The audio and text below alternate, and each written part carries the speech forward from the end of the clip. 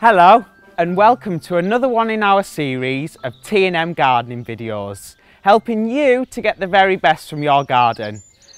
I know that planning and planting up a garden can be a little bit daunting, but actually it's not that difficult, and I'd like to show you today that anyone can grow some tasty homegrown veg. Now, growing vegetables in a raised bed has many advantages. Not only do they look great, even if your garden soil isn't perfect, it allows you to still be able to grow tasty veg. They take up very little space and you can even construct them on the patio. The soil in raised beds actually warms up a lot quicker, so it means you can get a head start with those crops in the spring.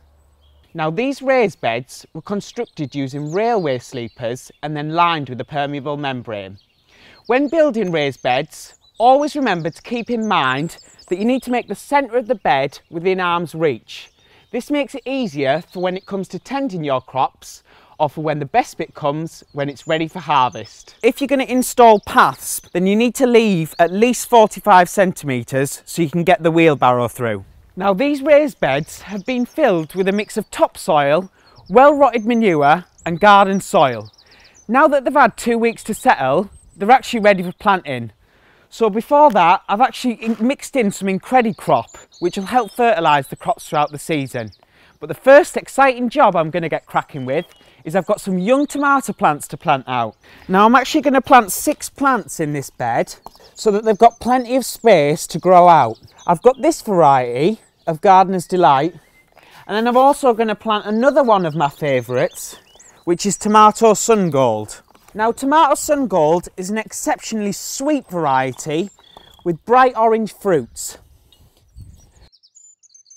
On the other side of the bed, I'm going to direct sow some peas and beans, which need to be in rows of 30 centimetres apart.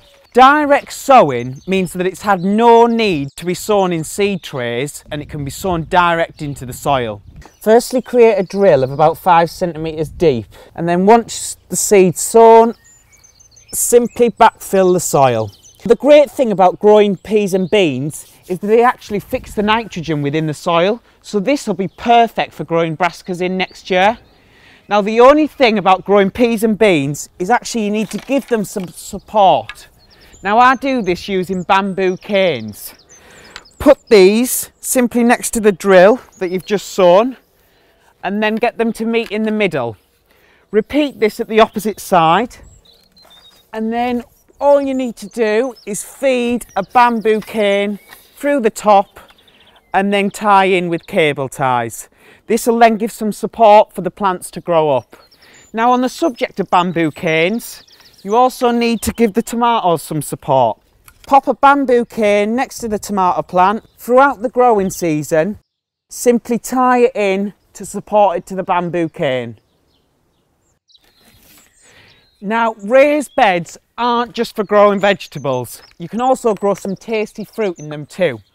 I've got here with me Strawberry Just Add Cream. Now, this is from Thompson Morgan's own breeding programme. I'm going to plant 12 plants in this bed. The only thing to mention about strawberries is that every 3 years the plants start to lose their oomph. So all you need to do is, when that happens, just simply dig them up and replace the plants. Now, of course, you don't just have to grow edible crops in a raised bed. You can also grow cut flowers in them. Now, that's one of my favourite things to do. What's better than being able to come out in the garden and pick a bunch of fresh cut flowers? But maybe that's a project for next time.